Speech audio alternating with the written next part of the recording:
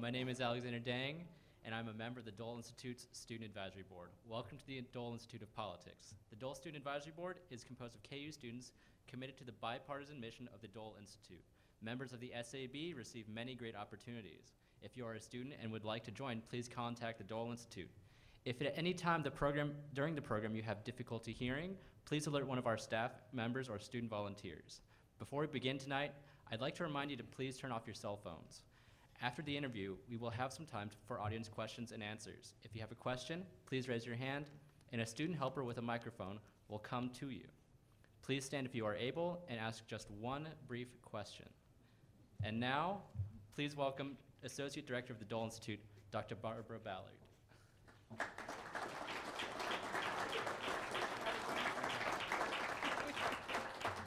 Thank you, Alexander.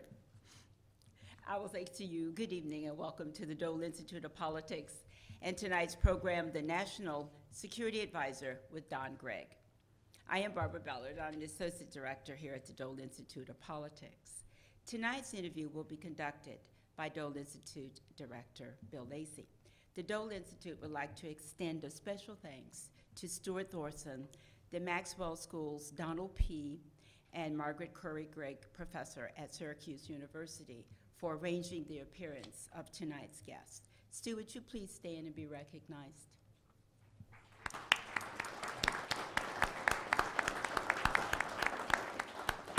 Thank you.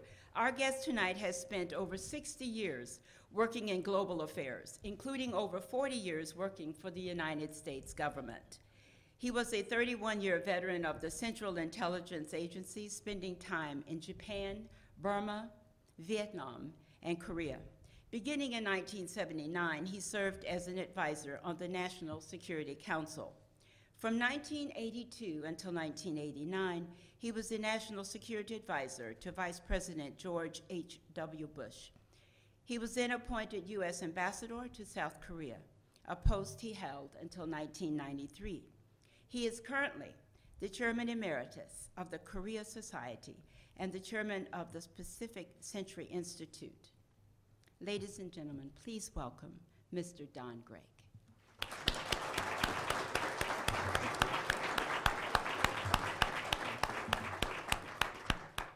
Mr. Ambassador, welcome to the Dole Institute. It's great to have you here tonight. Delighted to be here, thank you. Wonderful. Let's start off, we usually do this with all of our guests from public service. Talk a little bit about your upbringing and your education and how you got started in diplomacy and national security. Well, I'm an only child. My father was head of boys' work in the National Council of the YMCA and was very much involved in starting something called the Indian Guides, which I hope some of you knew about. He met my mother in Colorado Springs when he came back from World War I. She was Dean of Women at Colorado College, and she was very much interested in the YWCA. I was born and raised in Hastings-on-Hudson, New York, about 20 miles north of New York City. I contracted tuberculosis when I was 7. Went out to Colorado, didn't go to school until I was 12. Was very limited in my physical and sports activity until 14 or 15. I enlisted in the Army at 17 as soon as I graduated from college. Was trained as a cryptanalyst, which caused NSA to approach me after I graduated from college, asking if I would like to join NSA. My answer was no. And the man said, well, you ought to consider joining CIA. And I said, well, what's CIA? And he very cynically said, oh, they jump out of airplanes and are going to save the world. And I said, sign me up. So I went to Williams College, graduated in 1951, majored in philosophy. And I still teach a winter study course there 4 weeks in January, something which I really consider the high point of my life. So, as I said before, I sort of think of myself as an intelligence officer because that's where I've spent most of my life. but I'm very interested in teaching. I'm extremely impressed by the atmosphere here at Lawrence, and just I'm delighted to be with you. Wonderful. Could you tell us a little bit about, and I realize some of this may still be classified, but could you tell us some things that are unclassified, highlights of your career in the CIA? A few of the things that you found most interesting? The issue of breaking the rules, it's something that I try to get into conversations with young people. And one place not to do it is West Point. West Point has become a tremendously impressive liberal arts college, and I got into my talking about breaking the rules there, and hawk-faced upperclassman said, I don't think I'd have the guts to do what you did. You risked everything. And I said, well, I wish you luck along the way. And we shook hands, and he walked away shaking his head, and I've never been invited back. And I understand why.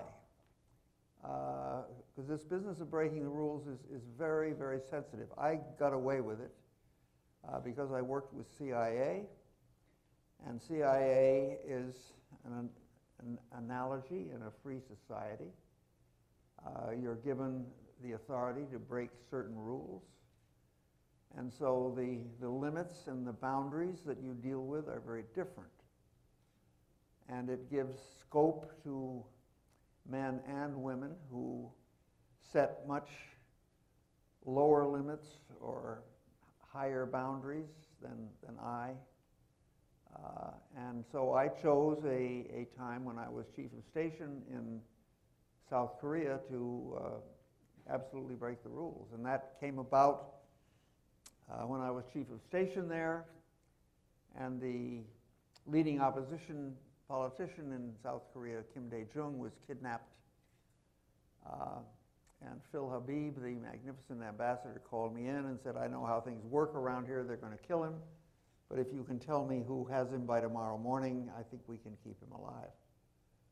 So I was able to do that. Kim Dae-jung was tied hand and foot in a boat in the Straits of Tsushima, waiting to be thrown into the sea. And he'd been kidnapped by the Korean CIA because he had almost beaten President Park Chung-hee in an election, and they very much feared him as an opponent. So I took the information back to Phil Habib, and when I get to this part of the story and I'm teaching a class at a college or talking to a class, I ask the students, now, what do you do with this information? How do you present it to the autocratic, egocentric, dictatorial president of Korea, saying the second most powerful man in South Korea, Lee Hoo-rak, to whom you are very close, has just kidnapped and plans to kill your main political opponent? Now, how do you choose to deliver that message to somebody like Park Chung-hee? And it deserves some thought. And so I give my students two options. One, get in your car, fly the flag, turn on the siren, go up and say, Mr., hold the horses, save Kim Dae-jung. Or do you send him a note and say, I've got something to tell you. This is what's happened to Kim Dae-jung. I want to come and talk to you about it in an hour. Now, would you want to take a test? Probably not. You want to share the answer? Well, Habib sent him a note, and I think that was absolutely the right thing to do, because we later learned that President Park had ordered that Kim Dae-jung be kidnapped and killed, and so it was a very difficult thing for him to deal with. And so at the end of the hour, when Habib came up, he came forward and said, thank goodness you were able to tell me this, and to have had that happen would have been the worst possible thing I can imagine. I can't thank you enough. and we have taken steps, and Kim Dae-jung is safe. This was by the man who'd ordered him kidnapped and killed. So the word got out in South Korea that KCIA had done this, and the word was, it was a rogue element in KCIA that had done this. And when this word spread on college campuses in Korea, there were riots, as the Koreans are very inflammatory people. And Korean CIA went on to Seoul National University's campus, arrested an American-trained Lincoln scholar, accused him of having started the riots, and either tortured him to death or tortured him to the point where he jumped out a window to escape further agony. And we knew exactly what had happened, and I reported it. And I then sent a follow-up message saying, I want to protest this. And the answer from headquarters was, stop trying to save the Koreans from themselves. That is not your job. You just report the facts. So I stewed about that, and I finally broke the rules. I went to the chief bodyguard of the president of South Korea, and I said, Mr. Pak, you know what happened to Professor Che. I know what happened to Professor Che. This is unworthy of your country in terms of what it hopes to become as a civilized part of the Western world. And I said, I haven't any authority to say this, but I just want to tell you it makes me feel lousy that I have to deal with an organization that does that kind of thing. I said, this is not an official statement. I'm just telling you what my kibun is. That's a Korean word, what my deep feeling is. He thanked me. A week later, the head of KCIA was fired. He went into hiding, was brought back, put into jail. His replacement was a former justice minister whose first act was a prohibition against torture. Now, the other question I ask my students is, do you think I told CIA what I had done? And the answer is? No. And I figured that the man whose orders I had disobeyed knew me, he disliked me, and he would have loved to have used that as a way of bringing me down, except that the director of the agency was also a man I knew, Bill Colby. So I thought, okay, what if I do say what I did? Well, my opponent would take it to Colby and said, well, that SOB Gregg disobeyed my orders, and this is what he did. And Colby would say, well, what happened as a result of that? And they would say, well, that sounds pretty good. And so my opponent wouldn't have wanted to be in that position, so he wouldn't have said anything. I think he knew what I had done. So I said nothing until I finished my tour as ambassador. And CIA then approached me and said, you have a lot of experience melding policy with intelligence, and we'd like to have you make a series of talks to the top operators in CIA. And so I said, I will do it on one condition, and that is that I tell them in full detail how I broke the rules and advise them to do the same. And so they said, okay. And so I made about 5 talks to very senior people and told them exactly what I told you. And when I think back to the things that I did in the agency, that stands head and shoulders above, higher than almost anything else, because an awful lot of intelligence work, there aren't very many happy endings in intelligence work. You're trying to tell truth to power when power does not want to hear the truth.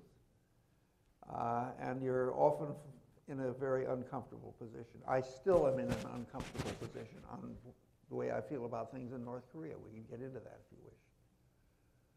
But I think it's very important to say to young people, no matter what they go into, that if they are asked to do something or become a part of something which would cause them to define themselves differently or would cause them to define the organization which had asked them to do this thing differently, think carefully.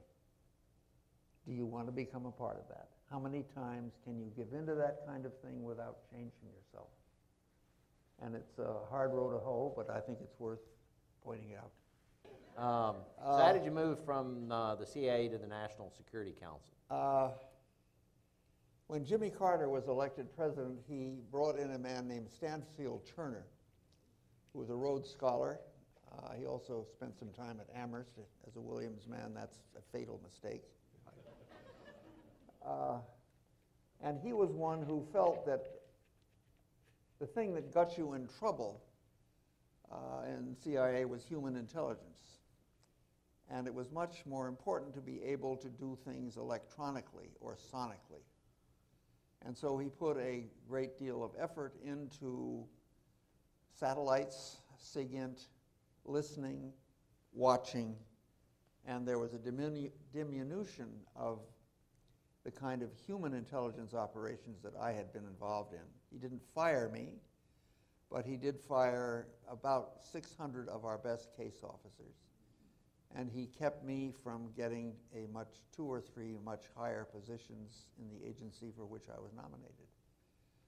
And I knew my bolt was shot when somebody working for Brzezinski at the NSC under Jimmy Carter left. Somebody mentioned my name. I went down to Brzezinski. He hired me, and I started a 10-year run at the White House. Okay. How did you become the National Security Advisor to Vice President Bush, and what did you do in that role? The first vice president to have a national security advisor was Mondale under Carter. Okay. It was a new position. And the first person that George H.W. Bush put into the job was a woman. And I was on the National Security Council staff in charge of intelligence and East Asian affairs, and he took a long, long trip to Asia as vice president, and I went along, as was the customary thing, representing the National Security Council staff. And there were various extremely contentious issues that came up on that trip. Chief among them was, should he go to China? And should he try to face down the Chinese in terms of the Taiwan Relations Act, which had been passed by Congress, which the Chinese disliked intensely. I urged him to go, and he did go, and did a marvelous job in dealing with Huang Hua, the very experienced Chinese foreign minister, and really set the stage for good relations with China over the next decade. And at the end of that trip, I was offered the job. My predecessor was let go, and I moved into the space. That's really all I can say. Yeah. What did you do in the job, day to day? I mean, what did your average day look like? I tried to prepare him. I tried to know what was on the president's agenda. I tried to know what kind of meetings were scheduled that would involve foreign policy in which the vice president would have an interest. I would try to get my hands on the contending views that would be brought to a head in that kind of meeting and brief him on those kinds of meetings before they took place. The key, I think, to the effectiveness of that was the fact that he and Reagan got along extremely well. I've written a book, a memoir, and in that part of dealing with what I did in the White House, I say that Bush was the rudder under the Reagan sailboat. They got along extremely well. I was with Bush when we first met Gorbachev at the Chernenko funeral. We wrote a memo back to Reagan saying this is a man with whom we can end the Cold War. And I think that Bush was instrumental in getting Reagan to meet 4 times with Gorbachev during Reagan's fourth or second term. And that set the stage for the meeting between Bush and Gorbachev, which took place on Malta. And I have heard Gorbachev say personally that was the end of the Cold War. And so it was an interesting job because Bush was extremely loyal. He liked Reagan immensely. They had a once-a-week, one-on-one meeting for which I worked very hard in terms of presenting an agenda. But I got very little feedback from Bush in terms of, well, I told Ronnie this, and boy, I think that's really going to change him. Absolutely none of that. What he said to Reagan stayed with Reagan. And as I got to know Bush better in the years past, I would get some indications of the degree of empathy that they had and the degree of influence which Bush had. There's a long Bush article or book out on Bush now by John Meacham, and he doesn't deal with that at all. He deals with Bush as president, not Bush as vice president. Okay. Now, you sat in your role as National Security Advisor to the Vice President, and in your regional role with the National Security Council, you were part of the National Security Council. How, for those of us who don't know, how is the NSC organized, and exactly what is its responsibility? Well, it has grown over time, and what you have there is a small replica of the larger governmental foreign policy establishment. So you have a man or a woman in the NSC who covers foreign policy in Latin America, and he deals with the Assistant Secretary of State for Latin American Affairs. When I was in that, I dealt with Dick Holbrooke, a marvelous Foreign Service officer whose loss we all regret, who was Assistant Secretary for East Asia. So it was a way of, when the bell rings and a problem arises, the people in the larger bureaucracy, who usually will pick up first rumors of a problem, will know exactly who to go to in the White House.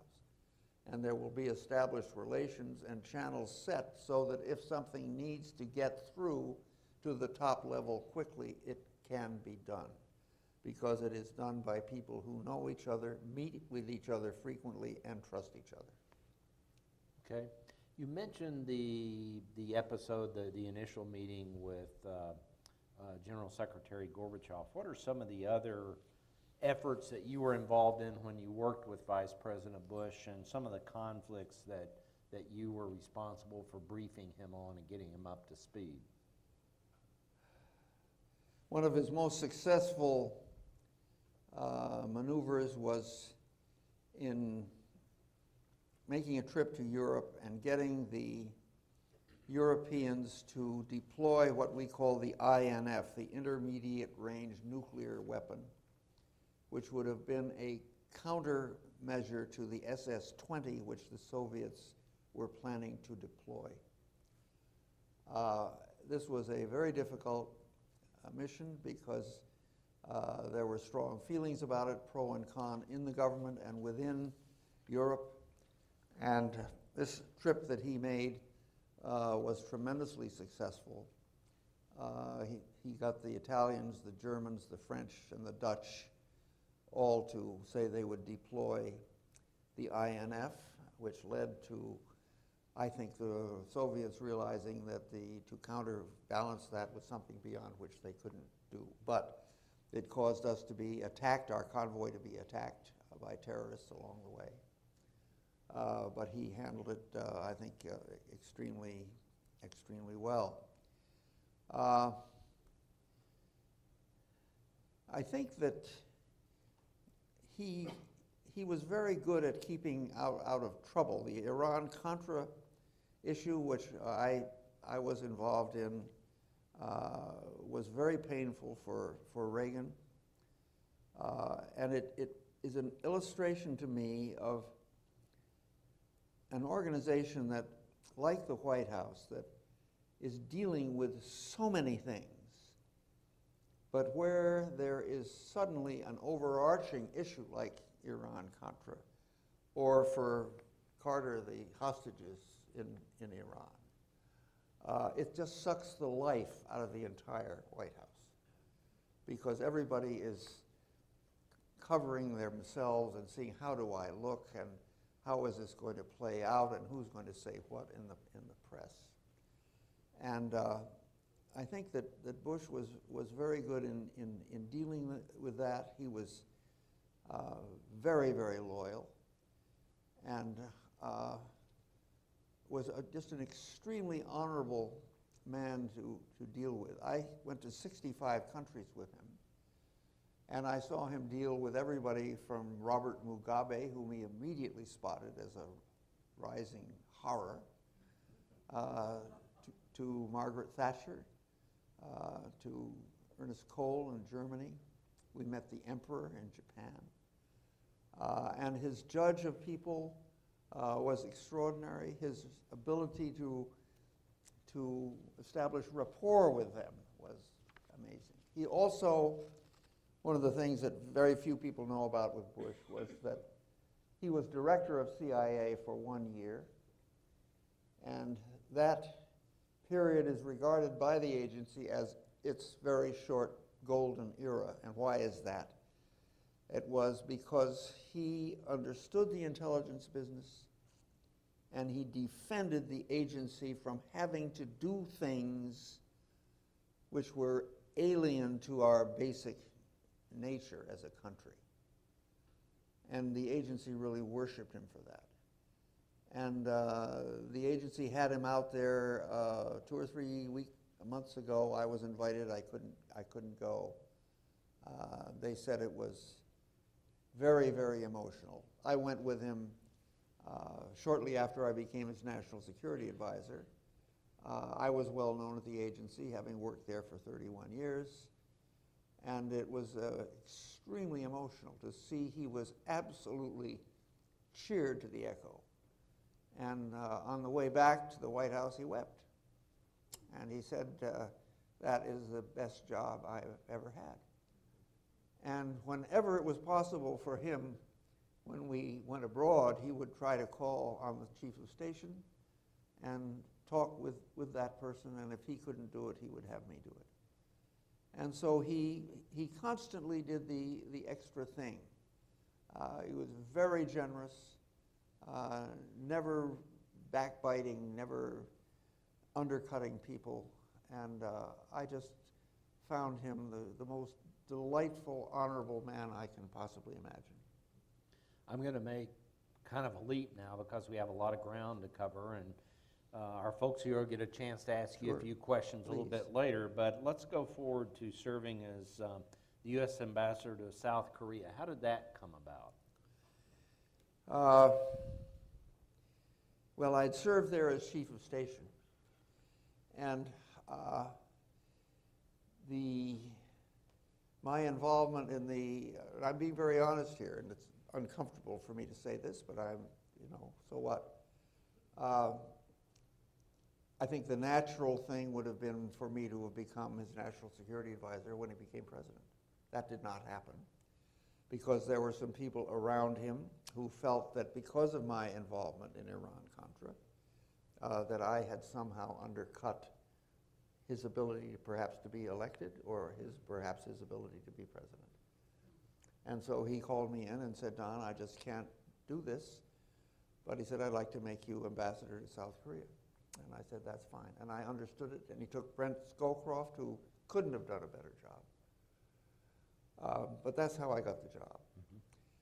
And it was a fascinating one, because I had served there as chief of station, 1973 to 75. And that very rarely happens. And so I had the perspective of knowing what South Korea was doing in 73 to 75, and then again seeing what it was doing when I came back as ambassador in 1989. And the difference was tremendous. And so the problems that we faced when I became ambassador The one that I immediately saw was the fact that we still had nuclear weapons in South Korea. And we were beginning to lean on the North Koreans to get them to stop developing nuclear weapons of their own. And we had an annual inspection of our nuclear weapons to make sure that there were no accidental explosions. There had been one in Spain, and that had been a disaster. And so this inspection coincided with my arrival in Seoul, and so I asked to see the team leader as he left. And he said, everything is beautiful, Mr. Ambassador, there are going to be no accidents. And I said, well, tell me, what kind of weapons do we have here? Then he said, well, you know, we have various things that can be dropped from planes. And you have still the Honest John ground-to-ground rocket. I said, oh, tell me about that. He said, well, it's a nuclear warhead with a 15-mile range. Think about that. 15-mile range. So I went to our four-star general, a guy named Lou Menetry, and I said, Lou, why do we have Honest John rockets here? He said, oh, we've always had them. I said, well, would you use them? He said, absolutely not. I said, well, then, you know, aren't you aware that we're going to tell the North Koreans not to do this, and the first thing they will say is, of course we're going to do it because you've already done it. Well, he got the point. I next went to the president of South Korea, a man named No Tae-woo, who had a national security advisor, an American-trained Korean with a PhD who was marvelous. And I put the same question to him. And so after a year, I was able to send a message to Washington saying, with the full support of the commander of forces and the UN forces in Korea and the full support of the president of South Korea, we recommend that our nuclear weapons be withdrawn from South Korea. And a year later, we could neither confirm or deny. Our standard policy was we neither confirm or deny whether we have any nuclear weapons. So we would never say we have them and we took them out. So it was arranged that we would remove them, and that we had arranged to have the president of South Korea saying, I am confident that the United States has removed its nuclear weapons from South Korea. And when I was asked about that, I would say, well, I certainly am not going to contradict the president of South Korea. So they were out. And we then went ahead and canceled for a year a massive training exercise called Team Spirit, which was a reenactment of our involvement in the Korean War in 1950. And it drove the North Koreans absolutely crazy because they thought we were going to let slip the same thing. And by canceling that operation for 1 year, there were 6 prime ministerial meetings between North and South Korea, and 2 agreements reached which are still cornerstones of, or high water marks of the North-South Korean relationship. And just before I left Korea as ambassador, it was announced that the Pentagon had reestablished Team Spirit. That was the doing of Dick Cheney, who had never told me or told the State Department that he was going to order the operation, the training operation reinstated. The North Koreans immediately withdrew from the Nuclear Non-Proliferation Treaty, and a nuclear crisis developed in 1994 that took Jimmy Carter a visit to North Korea to avoid a very, very dangerous time. So the job in North Korea and the job in Seoul as ambassador is one of the most interesting jobs in the world, and I loved it. I've been to North Korea 6 times, and I meet regularly with the North Koreans, and it's a problem we need to do better on. They are threatening us. They are increasing the range of their nuclear weapons. They are increasing the accuracy, but they still can't reach the United States. And even if they could hit one of our cities, they are not lunatics. They are not going to do that because they know if they did, we would obliterate their country. But it is a deterrent. And we have had a policy of what we call strategic patience, where we won't talk to them except if we get them to say, okay, we'll talk about denuclearization as the opening entry to talks, and the North Koreans won't do that. I was at a meeting with the North Koreans last week, and the North Korean ambassador was asked a very good question by an American scholar. What do you think when you see the United States reaching out to Cuba? And he said, well, I didn't expect to be asked that question, but here's my answer. He said, in Cuba, you've done two things. You've recognized that your policy of embargo wasn't working, hadn't been working for a long time, and you decided to recognize the fact that Cuba is essentially a different country than yours, with a different system, and you're not asking them to give that up. And you agreed to talk with no conditions. And he said, that's something you're not willing to do with us, and until you do, we're not going to get very far. Okay. There is a film that I had not heard of, but you told me about, called American Umpire, which will be coming out on basically the role of the U.S. as world policeman. Is that the U.S.'s role in today's foreign policy? Should it be? Well, it is. And I think there's an article which I mentioned to you by Tom Friedman yesterday, talking about another book written by a guy named Mandelbaum, talking about the failures of American policy, where we try to not only keep a country from doing what we don't like, we also reach inside and try to change the nature of the way it does business. And I think that started with the Dulles brothers. And I saw it in action in the 1950s, where we overthrew Mossadegh in Iran because he nationalized oil.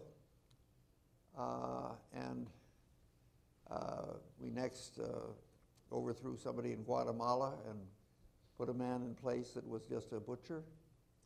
And our third effort was in Cuba, which failed. But we seem to feel that it's our duty not only to keep countries from doing things that we object to, we need to sort of make them behave more as we would behave, and to try to bring change about by doing that. And that doesn't work. I cannot name a single country where that has worked. I think that hardline countries change when they find it to be in their interest to change. That was the value of Nixon and Kissinger going to China. That was the value of George Herbert Walker Bush recognizing what Gorbachev represented. It was his wise decision not to dance on the Berlin Wall when it went down.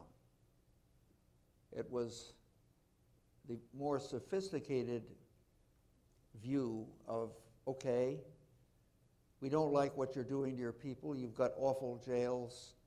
Our jails aren't the greatest in the world either. You need to change it. We need to change it. But what needs to happen to get at this? I had a very interesting conversation with a woman who's head of economic development for the UN in Latin America. And she said, at the UN, the human rights people and the economic development people hate each other. Because I, as an economic development person, say the way to get a country to change the way it treats its people for the better is to have them help their economic development and give their people a fairer share of life.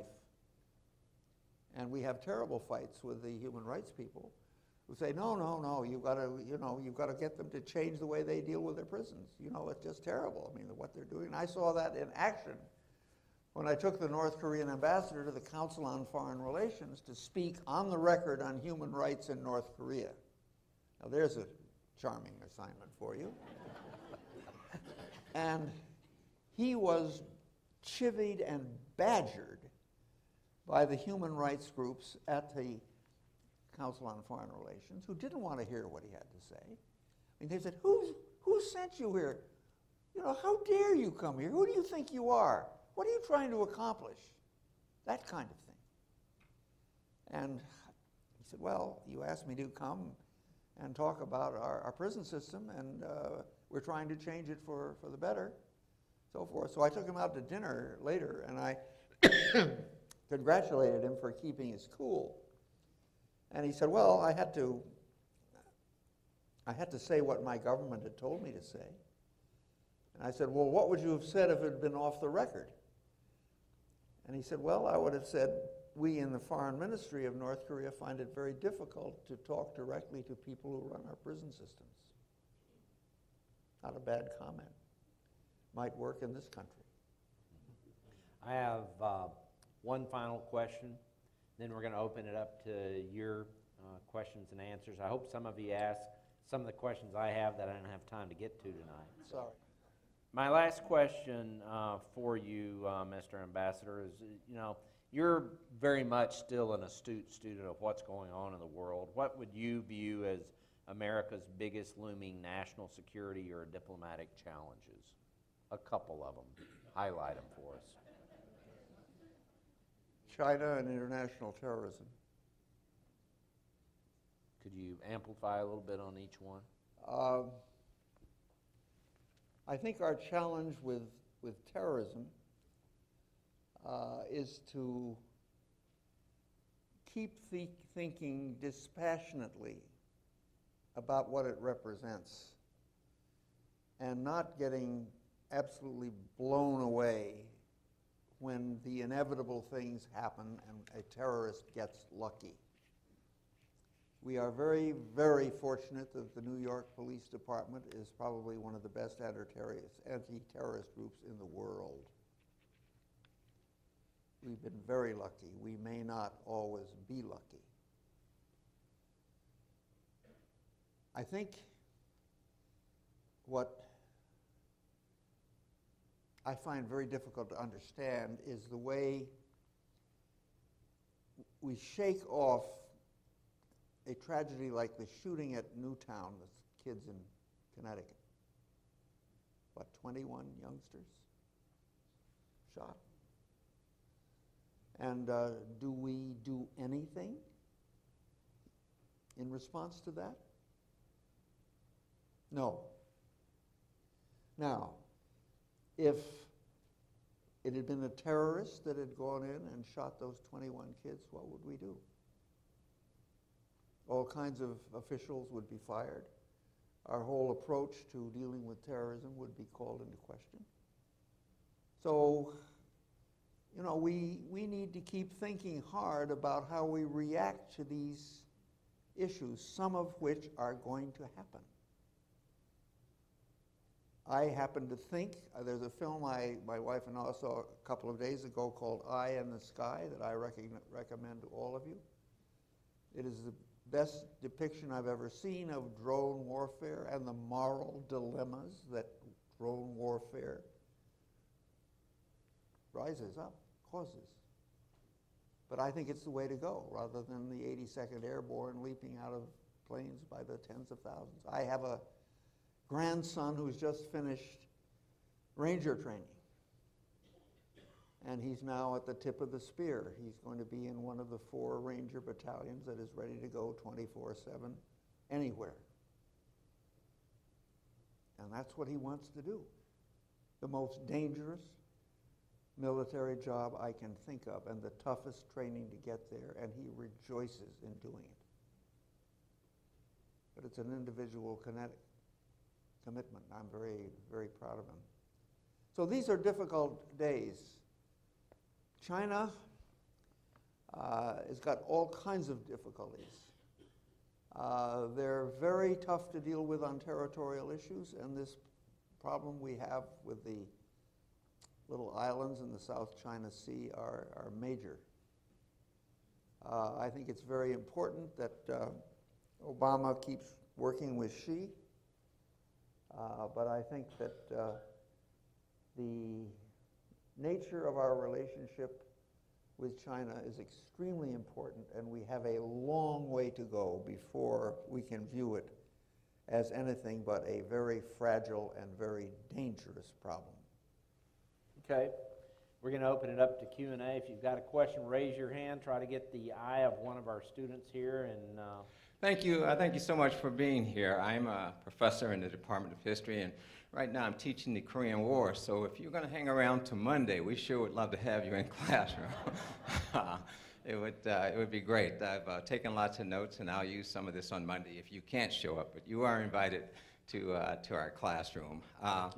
The question I had is that when we discuss these, what are the major threats facing the United States currently?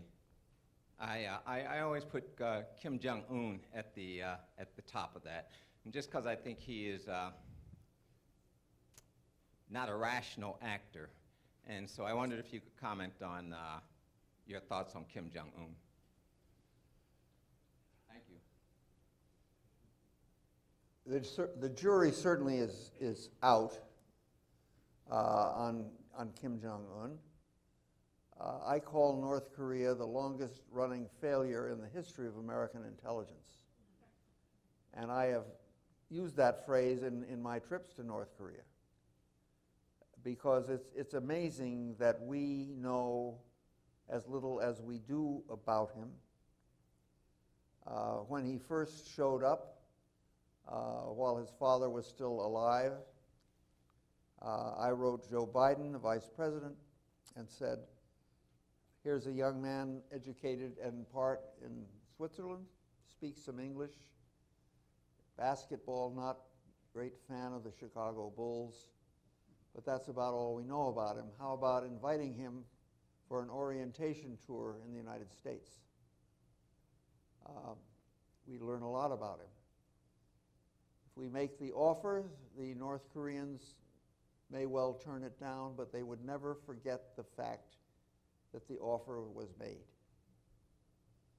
And it was turned down because the voice was, oh, the opposition would just run us out of town or rail if we did something like that. I think it was an opportunity we missed. I had a chance to sit with the Australian chairman of the UN Commission on Human Rights in North Korea, which was submitted to the UN and has caused a great deal of sturm and drang. And he's a very good guy. And I said, your report covers a long period of time, and the record is awful. Have you seen any fluctuations in the severity of the way things are being done? And he said, yes, it has become less severe under Kim Jong-un. Now, he didn't say that till I asked him. I've never heard it repeated, but that's what he said when I asked him. And when I tell my human rights friends, they don't like that at all. They say, I think he must have misunderstood your question. He is doing a lot to make life easier for his people. And he's very sophisticated. He's much more sophisticated than we give him credit for. I went to a very suave party, ballet, supporting the U.S., or the New York City Ballet, a billionaire American, married to a Russian woman, a good friend of mine. I showed up, she came rushing over to me and said, Don, I've just spent 5 days in Pyongyang. I said, what the hell were you doing there? And she said, well, the North Koreans invited my husband.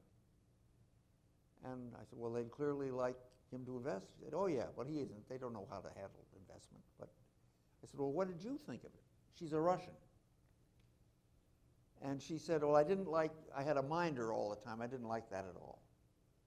But, she said, Pyongyang is emerging as a modern city.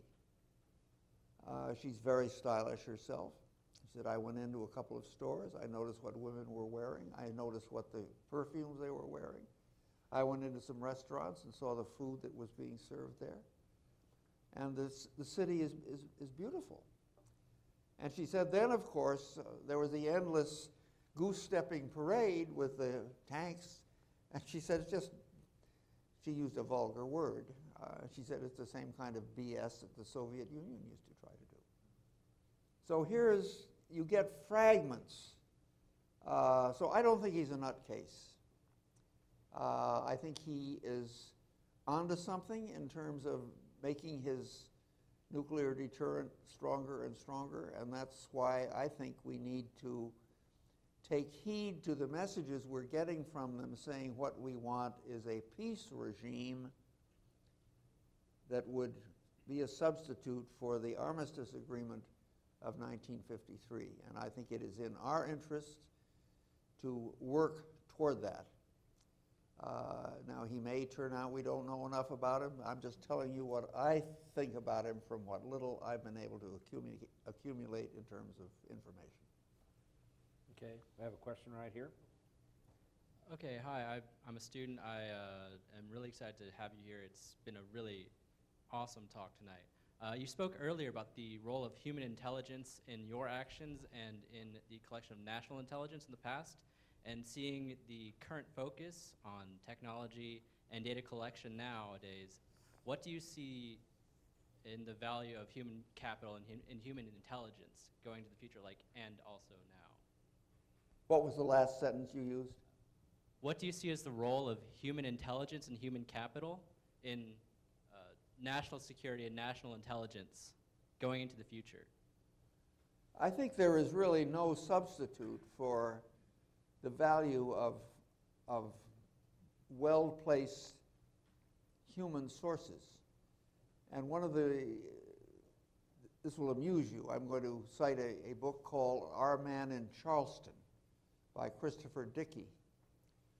And it's written about a British consul who served in Charleston from 1853 to 1863, at a time where the South was producing more cotton to satisfy Britain's demand than could be handled by the number of slaves they had in the South.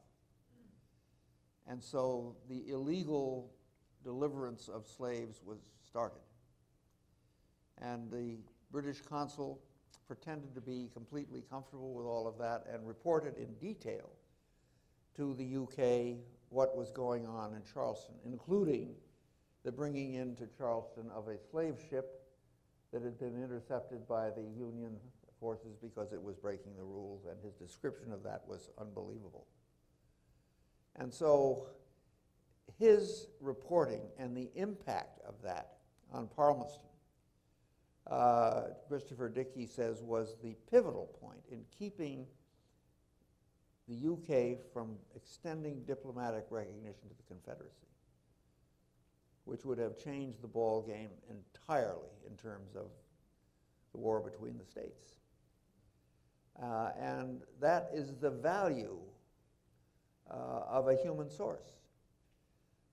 Kim Philby, probably the most famous and most effective Western spy that ever lived, betrayed hundreds of American and British agents by his actions, including a Russian GRU general whom I dealt with in Burma, giving us fabulous information, who was betrayed, taken out of his dacha, and shot.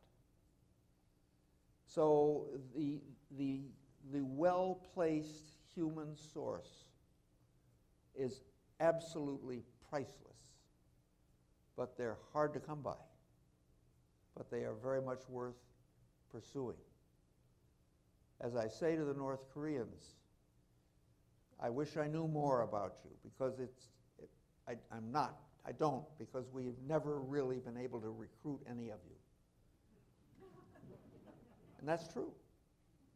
And the kind of talk I have with the ambassador in New York, and he knows my background, they used to drop leaflets denouncing me when I was ambassador.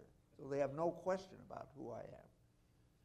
But I'm extremely careful never to dip my toe back into the intelligence water. And I make clear to them what we need is the better ability to talk rationally and honestly with each other. And I think that can be brought into play if we begin to talk about a peace regime to take the place of the armistice agreement. Okay, we have a question here. Of the Iran nuclear agreement? And, I think and secondly, Uh-oh. your assessment of Brzezinski. Of Brzezinski, Zbig? yes. Okay. I like Zbig a lot. He, very hostile to the Soviets, never forgot that he was a Pole, thought that the Polish Pope, was one of the great people on the face of the earth. I think he's kept his mind in good shape, and I'm still very respectful of what he writes and what he says.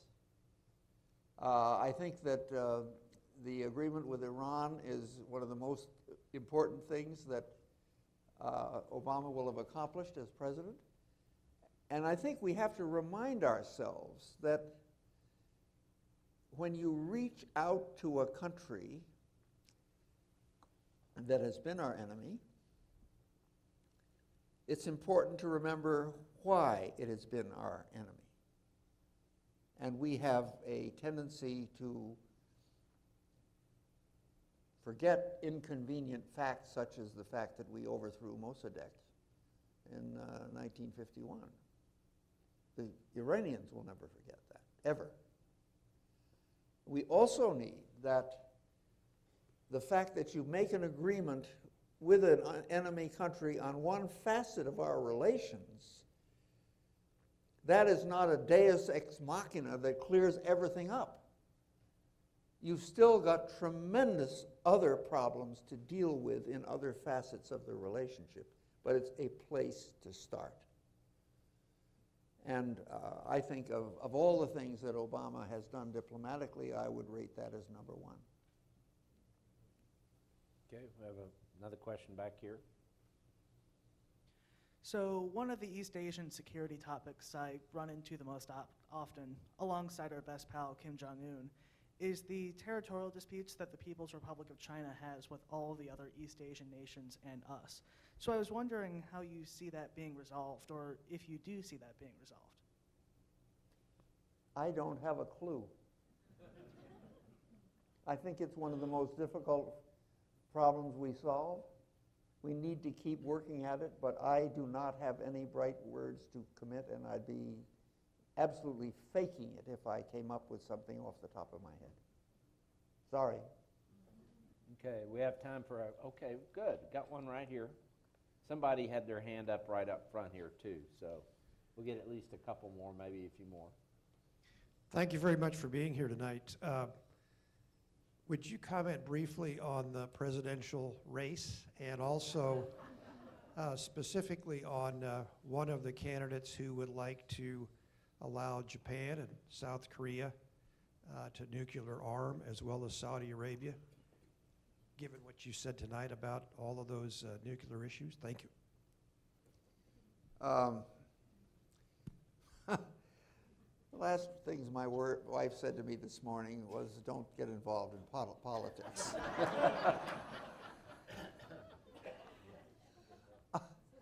So let me put it this way.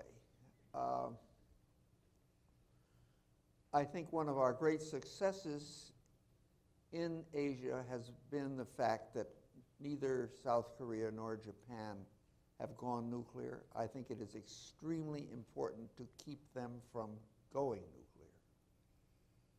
I was struck by the fact that John Kerry said much the same thing the other day. I think that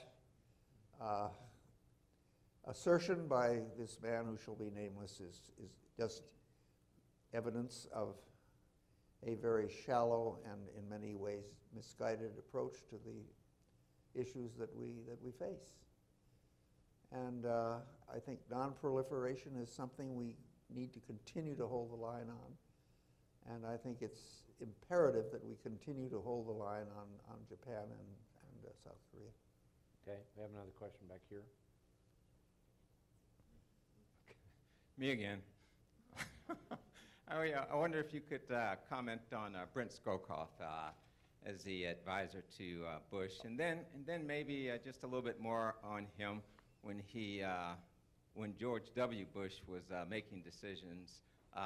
Brent Scowcroft had a number of comments about that also. I wonder if you. I'm sorry, who's the first man you're talking about? Brent Scowcroft. Oh, Brent Scowcroft. Right, the Sorry, I National didn't Security Advisor to Bush, but he had other comments to say when George W. Bush was making decisions also. Well, Brent to me is extremely sound. I mean, I can't relate to specific things he said, but I think he's very responsible. I think he did a marvelous job with Bush. I think their decision not to go into Iraq, not to slaughter the retreating Iraqi army was the correct one. And I think his record will stand on the right side of history permanently. So I'm very, very impressed with him. I like him and admire him. Well, Okay. thank you all very much. Yeah. Thank you very much, Mr. Ambassador. That was terrific.